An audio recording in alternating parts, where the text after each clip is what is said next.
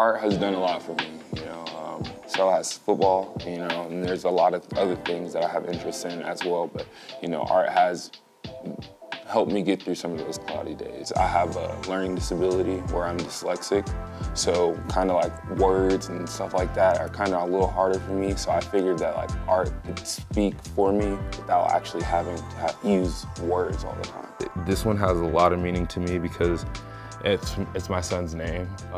On the top pieces, I got to transfer pictures of him onto him.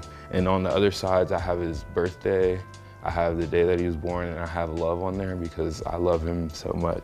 Lately, I've gotten to the graphic design with my internship with Wes. I really like that because, you know, I can still incorporate football into that type of stuff, and I can make some pretty dope edits, you know.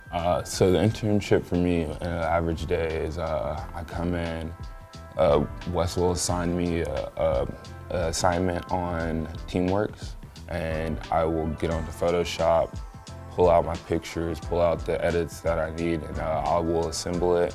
I'll send it back to Wes, and then if it gets approved, he'll send it to them, and it'll get posted.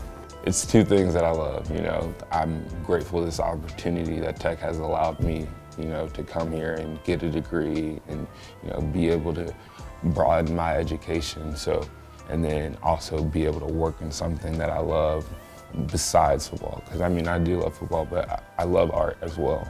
It's just a piece of me that a lot of people don't really get to see because they don't really always see the outside of football sometimes.